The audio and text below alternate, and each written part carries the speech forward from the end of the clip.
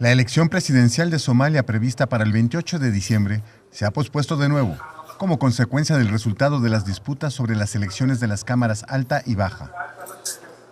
Fuentes cercanas al foro de líderes nacionales que incluye el presidente Hassan Sheikh Mohamud, altos funcionarios y dirigentes del Estado, apuntan que la elección se llevará a cabo en enero de 2017. Sin embargo, no hay una fecha exacta para la realización de los comicios.